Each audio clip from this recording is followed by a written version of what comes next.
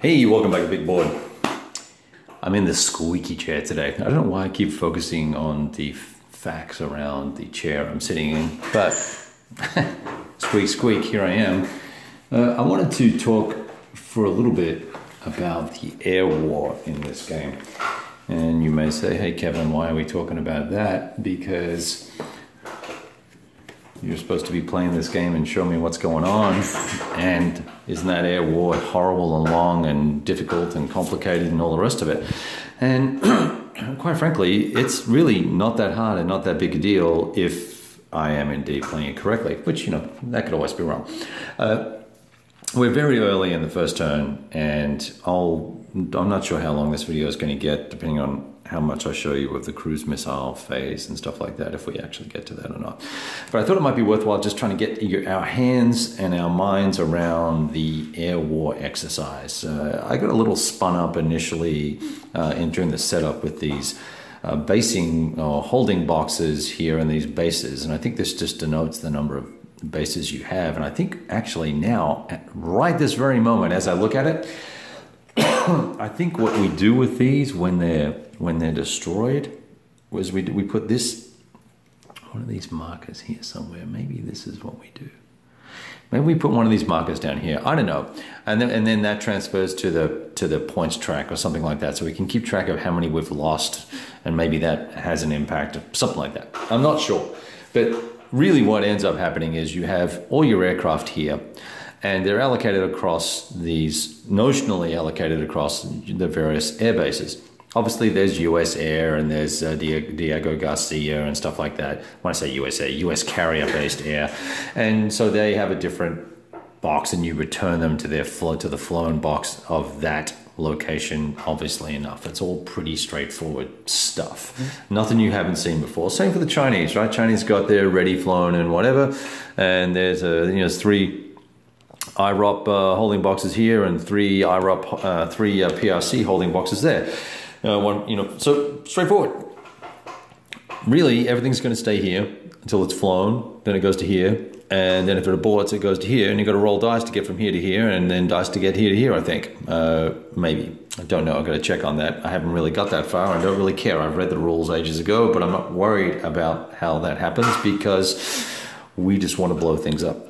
So. Given I kind of approached the air war with the philosophy that I wanted to maximize my air superiority in the first turn.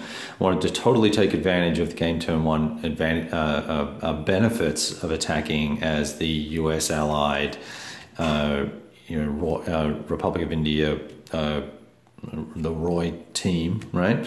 And wanted to absolutely massively degrade the SAM, AA, and detection capabilities of the Pakis, or the non-allied forces, they're called, the PRC and Pakistanis. So I went very, very heavy on air superiority, as you can see. We actually had 4 units plus these guys here. There's another 4 and 2, so it's 8, 10, and another bunch of guys here. And plus, I think I also had a couple of naval. No, I didn't have any naval units. So when the PRC saw what was going up, and keep in mind it's overcast, so some units couldn't fly, and we just moved them to the flown box because they couldn't fly. These 2 dudes here got shifted to the flown box because of special forces operations that negatively affected. There's a 2-strike there and a 2-strike on the map down there, where we did damage to the airfields with special forces actions in Islamabad and some other place I can't pronounce. Right, so air war, what actually physically happens when you try and get air superiority? Well, both sides place up, and whoever has initiative, I assume, would put theirs up second, but both sides put their air up, and the Chinese put up 6 units, excuse me, really because they needed to keep some for ground support because they know they're going to get attacked this turn. And only 1 managed to survive. All the others were either, actually they put 7 units up, they were either eliminated we lost one over here, see? Or they were reduced and aborted, or just aborted. So that's a little stack right there. And there's the dead guy. How does combat work? There's a lot of, so you put your units up and then you have to fight for that superiority and actually engage in physical jousting in the air. So this is a great example here. This 5, for some reason I'm kind of clogged up at the moment. This 5 double star 02 unit is a all-weather, the A, all-weather unit, and it is a stealth unit, and it has a long-range capability. That's the first star, or the second star. And the first star is its standoff capability, which means that they can fire missiles from a bunch of miles away. So we're talking 100 miles away. And then closer range, it's 50 to 100 miles or 30 to 100 miles, something like that. And then you get into dogfight mode. So there are 3 stages in each combat that you're going to conduct. And you may think, wow, that's going to be a whole bunch of die rolling. Well, it actually goes fairly quickly, particularly if you're the allied player and you're rolling 2 dudes in. So in most cases, we had 2 aircraft doubled up against the PRC. But for instance, in this particular, I don't know which combat it was, but there's a choice, there's a mechanism to allow you to choose who fights who, and that's all driven off this AWACS chart over here, which was at 2. So the US would choose 2 combats, PRC would choose a combat, or the Pakistanis, and then the US would choose 2, the Pakistanis or the PRC would choose the next. And the Pakis, the PRC got 1 good fight in, right? They chose a 4 based, actually I think it was this guy that took a reduction. They chose this unit here to fight. It was a 5. Okay, maybe they didn't do that. I'm sure there was a 4 here. This is what it was. It was this 4. So they were going to go into this fight with a plus on the +1 column because they have 5 and these guys have 4. But then you have to adjust for the pilot skill, which is -2 and -1. And that becomes a DRM to the die roll. And then you just jump on this little table here that's got the combat differential for the 2 units, and then you look at the result and cross-reference it and make sure you add in all the DRMs, and that's it. You do that at the long range, standoff and dogfight, then that combat is resolved and then you move to the next one. So some of them happen simultaneously, some happen one before the other depending on the current status of the, who's firing what and whether there's 2 guys fighting or 1 guy fighting. All pretty straightforward. And it only took 15 minutes to get through, what was it, maybe 10 minutes to ostensibly get through maybe, I don't know, what, 2, 4, 5, I guess 7 combats basically. So, excuse me, pretty quick. And that I was relatively happy with that. I was expecting it to be a lot more complex and a lot more difficult. So while it may consume some time, I think in this particular scenario, at the very least, there's a tendency, as you can see with the number of units here versus the number of units over here, there's going to be this tendency to have massive superiority for the allied forces, and the non-allied forces are really going to struggle to get units safely on a mission. Because what's going to happen from now, for the rest of the turn, we're going to move into the air-naval phase, or further into the air-naval phase, and then we're going to get into the first strike phase. And so we're going to launch cruise missiles, and then we're going to launch, I need to explain one other thing. I'm going to cross my fingers and try to remember. Excuse me.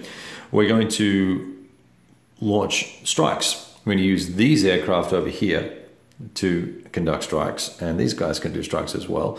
And these will be our escort and or intercept units, which is why I really kind of went overboard here with the potential to do intercepts, because I want to fight as many of these aircraft that are trying to go in to support the forces on the ground, and they're only going to have 1 escort. So only one critical mission is going to get an escort. That's a very, very tough unit, and I will pop up my best guy, this optional unit, this F-22A, we allocated the extra victory points to allow that to be used in the game.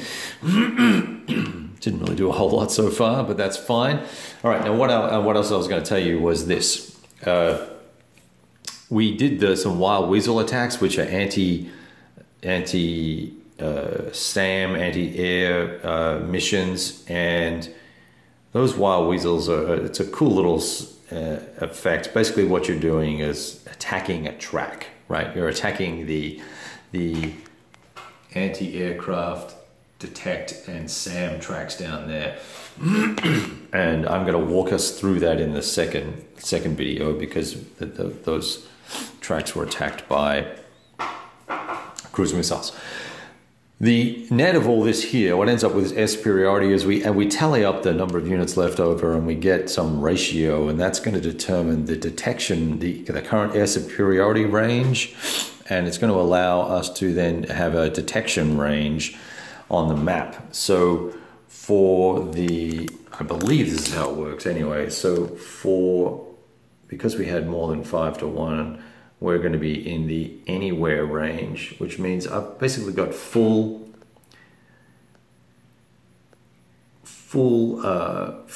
visibility due to my innate recon that I will have on the map as a result of my air superiority efforts.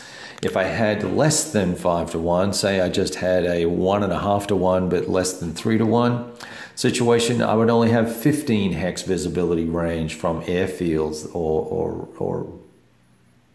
airfields and air bases. Yes, air bases and airfields. I would have just 15 hex range. Now, on a single map game, we're pretty much going to be in pretty terrific shape no matter what. There's a fair few air bases scattered around the map for both sides. So Allies are going to have lots and lots of coverage. Pakistanis not so much. Very representative of what perhaps we would be expecting to be seeing in the game. All right. I think that's roughly how the air war works. It's very interesting because you've got to choose your strategy here. How big do you want your air superiority to be turn 1? Because the other impact here is it moves the AWACS track along, which is going to allow you to then, in the following turn, determine who attacks who in the other scenarios. Sorry, in the next turn, the next air superiority phase. So lots of little choices to be made here. Get to conduct some combat, and you get to fly F-16s and F-15s and F-35As against various Soviet units and the J-13, J-31s and J-10s and all that sort of good stuff. So cool stuff. Gonna stop it there. Next video let's talk about cruise missiles and ballistic missiles and how they might work, Scuds and stuff like that.